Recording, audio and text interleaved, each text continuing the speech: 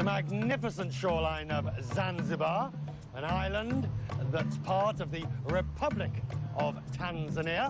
To get here by ferry, it takes just 2.5 hours from Dar es Salaam. And welcome back to CNN Business Traveller, where we're all about giving something back.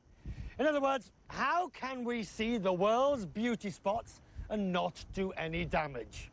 In many cases, this isn't about giving something up or giving something away. It's all about the choices we make on the road.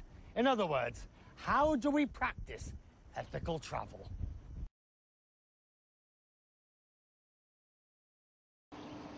Ultimately, it's your hotel that will have taken most of your money.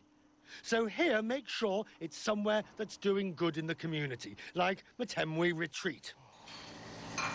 80% of the staff here are employed from Matemwe village up the road.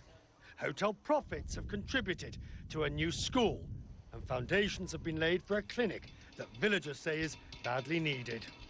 We give the opportunity to the guest. If someone is interested in supporting the local education, he can really see what we are doing.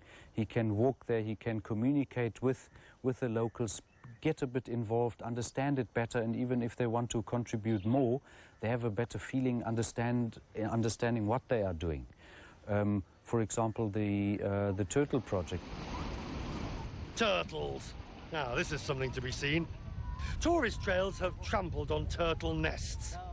But Chirocco is a villager in charge of a project which, so far, has rescued 40,000 eggs. Under his watchful eye, the eggs are safe to hatch. Choosing a hotel with strong ethics may seem like a ton of hassle. With payoffs like this, it's worth every ounce. And that's CNN Business Traveller for this month. I'm Richard Quest in Tanzania and Zanzibar.